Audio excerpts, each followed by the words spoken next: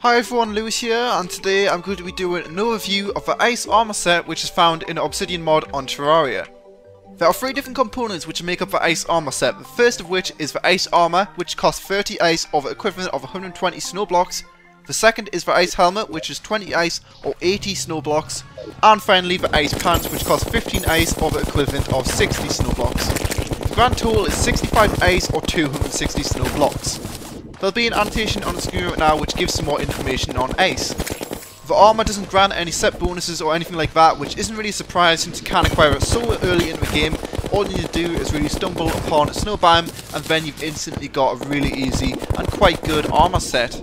The full set gives the player 5 defense compared to the copper armor's 8 defense, which really isn't that bad considering how easy it is to acquire, as I've said.